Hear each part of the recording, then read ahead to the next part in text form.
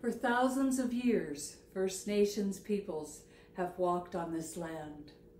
As we gather, we acknowledge that we stand on the traditional territory of the Klaman Nation. May we live with respect, peace, and friendship on this land. Well, good day, and it is a good day.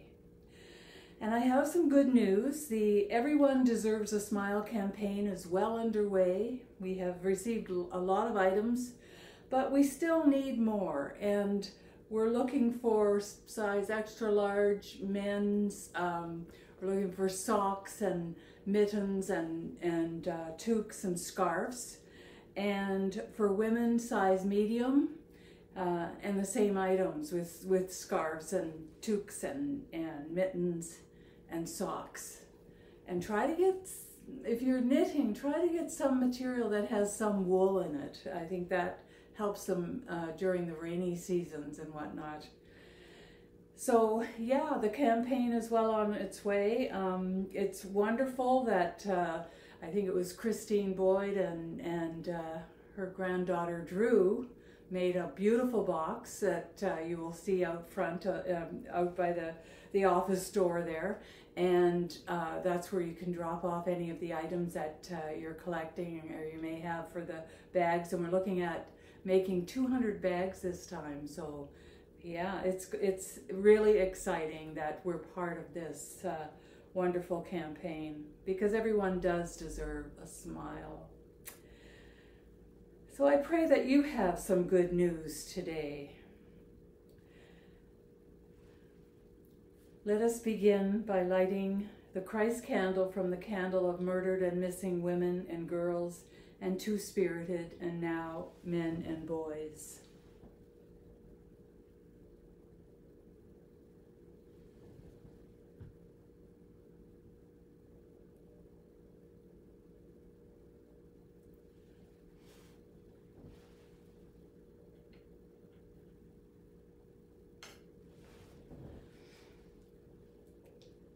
And our call to worship. Behold, loving God, these people are your people. At your calling we have gathered. By your leading we have arrived at this place and time. As you have promised, your presence is with us. And we seek your renewal and rest. Make yourself known to us, holy love. Come, divine life. Be with us as we worship together. And in our prayers today, let us remember Amanda Farvolden and Lynn McCann as they travel and support little Addison, who is going for surgery to remove a brain tumor this week. So let us keep them all in our prayers. Holy One, even though we have not always been aware, we know you have been with us along the journey of our lives. We have not always recognized your presence, but we thank you for your abiding love. Your glory is all around us. Your mercy has seen us through. Your goodness is our strength and our renewal. And we thank you for the abundance in which we live and move and have our being. We pray today for people who remain on the journey and feel alone along the way.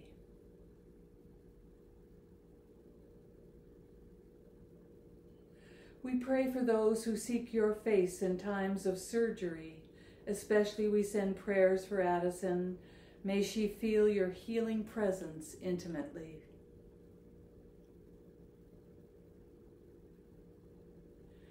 We pray for all who suffer under the powers and principalities of this world, who have been treated as collateral damage in a battle for loyalty to false gods. We pray for our planet, for your true face all around us. Help us not only to see you clearly in all of its wonder, but to remember our commitment as stewards of your lands, your seas, your air, and your creatures. Guide us in our efforts to care and tend to your world.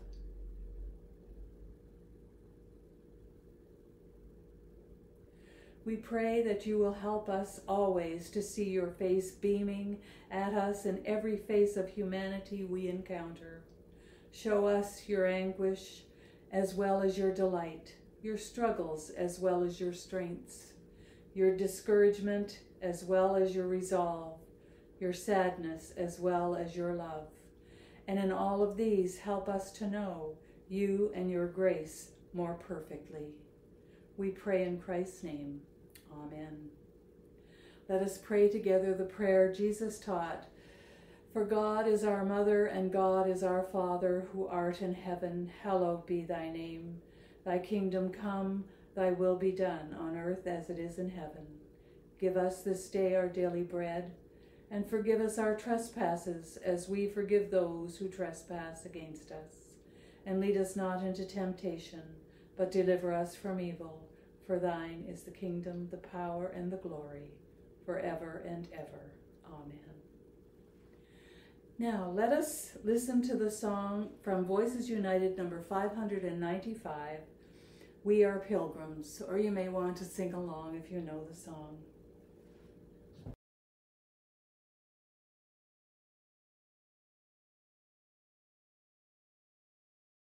We are pilgrims on a journey, fellow travelers on the road. We are here to help each other walk the mile and bear the load. Sister, let me be your servant, let me be as Christ to you. Pray that I may have the grace to let you be my servant too. I will hold the Christ light for you in the night time of your fear. I will hold my hand out to you, speak the peace you long to hear. I will weep when you are weeping, when you laugh, I'll laugh with you. I will share your joy and sorrow till we sing this journey through.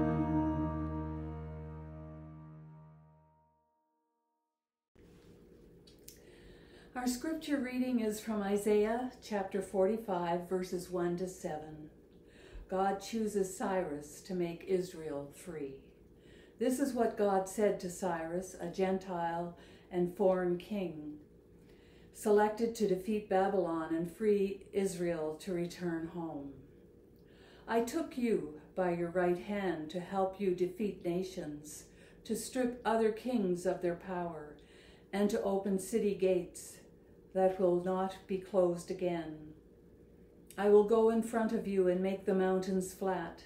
I will break the city gates of bronze and cut the iron bars on the gates. I will give you the wealth that is stored in secret places. I will give you those hidden treasures. Then you will know that I am God, the God of Israel, who calls you by name.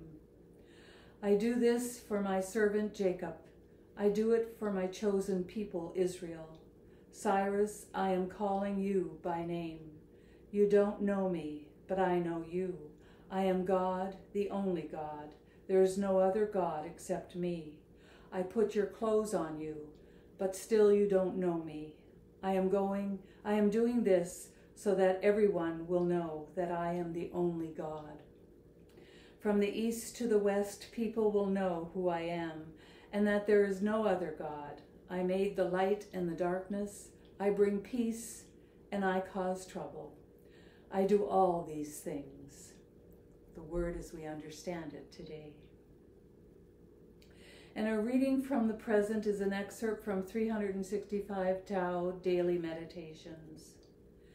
And this is called Attachment. The monk shaved his head as a symbol of renunciation, but now he goes nowhere without his little cap. It's funny to see someone who says that he is a renunciate, that's someone who rejects something as invalid, called childishly for his few meager possessions. Why renounce the world when you really cannot? Before you cut your hair, ask yourself if you can afford to give up your attachments. Before you give up your freedom, ask yourself if you can submit to monastic order. Before you say that you are spiritual, ask yourself if you can give up worldly desires.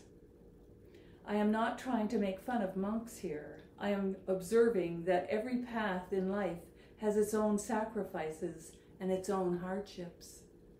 Before you embark on a path, search yourself thoroughly and investigate the path completely. Then you will dispel misgivings. You will also reduce the chance of hypocrisy. Whoever you are, live your life completely. If you are a plumber, be the best plumber. If you are a saint, be the best saint. If you are common, be common. If you are extraordinary, be extraordinary. People only err when they try to be who they are not. And our song is from More Voices, number 161, I Have Called You by Your Name. Let us listen or sing along.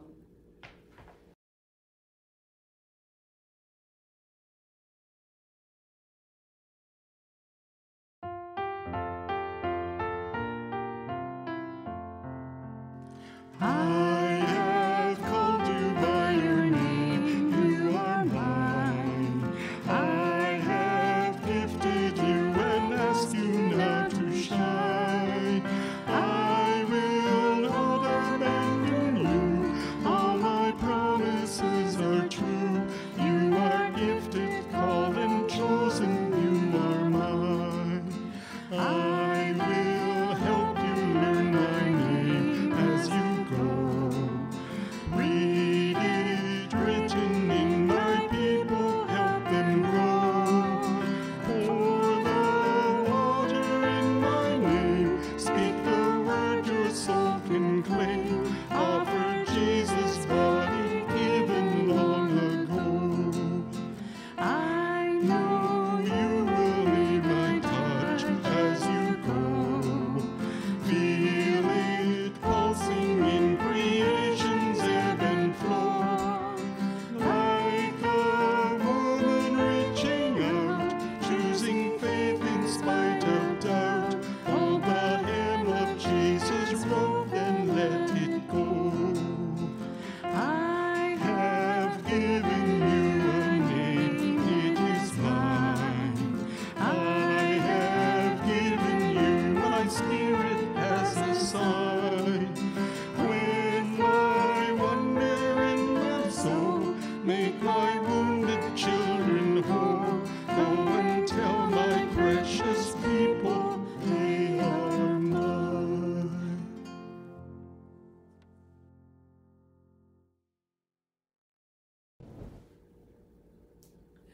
Our poem is called An Exile Coming Home by Joyce Rupp. I've learned it is essential, beneficial, and indispensable to stand up to the secret power another wields over you, the one who's intent on ruining your life, who manages to convince you that your whole self depends on the welfare of the one clutching you in the heavy grasp of false ownership. The only way to be freed from deathful constraint is to turn around and face it, march right up to the constriction, look it boldly in the eye, without a trace of surrender, and send it away with your resurrected self-worth. Let us pray. Lover of justice, you set us on a path to freedom marked by the signposts of your goodness and mercy. Even when we fall short, you remain faithful, inviting us into right relationship. Help us to live as your people, that we may be the witness to justice and freedom you would have us be. Amen. Well, I must admit that I am a fan of the singer-songwriter Chris Christopherson. His words are very poetic and meaningful. The line from his song, Me and Bobby McGee, freedom's just another word for nothing left to lose, and nothing ain't worth nothing, but it's free, is very thought-provoking. Mr. Christopherson is saying that freedom equals nothing left. In other words, we are free only when we give up everything that we cling to. We enjoy life in a country known for its freedoms, and we have had many liberties in Canada, and they include freedoms such as mobility, assembly, religion, the press, association, opinion, and expression, just to name a few. But were we or are we really free? For some, we are held captive by our possessions. We have this false belief that our identity is based on how much stuff we have or how expensive they are. We can also be held captive by identifying with our career or the amount of money we earn. We can be held captive by others speaking to us in a condescending manner, allowing our self-worth to be deflated. And what about being held captive by our children's successes? A lot of unfair burden is placed on them to succeed in all they are involved, so that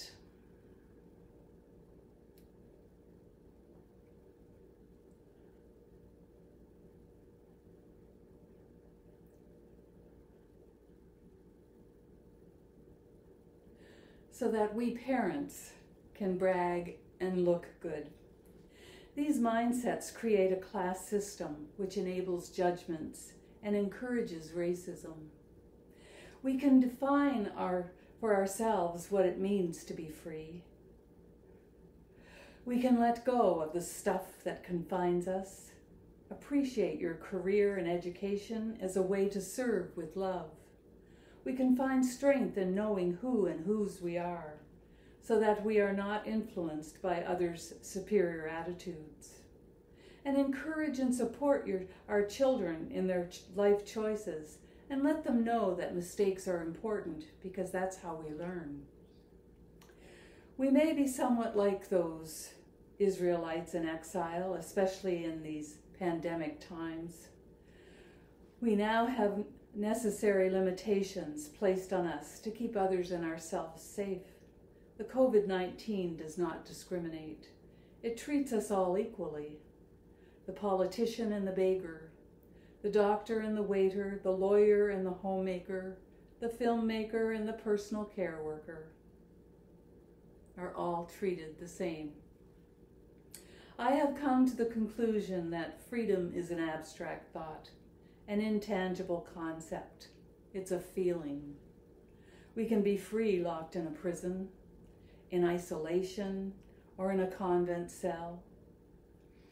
If we are not clinging to stuff, to people, to positions, then we have freedom. I wonder what you have to let go of in order to be free. This week, take some time to consider those things that hold you captive and think of ways you can let them go, if only mentally, so that you will live in freedom. Our song is Voices United, number 575. I'm gonna live so God can use me. Let us listen, sing along.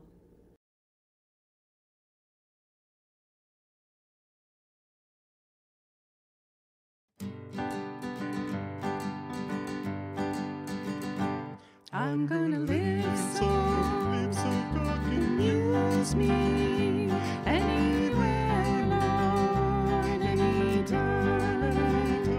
I'm gonna live so God can use me anywhere, Lord, anytime.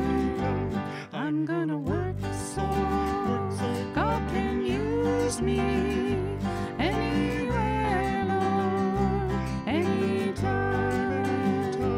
I'm gonna work so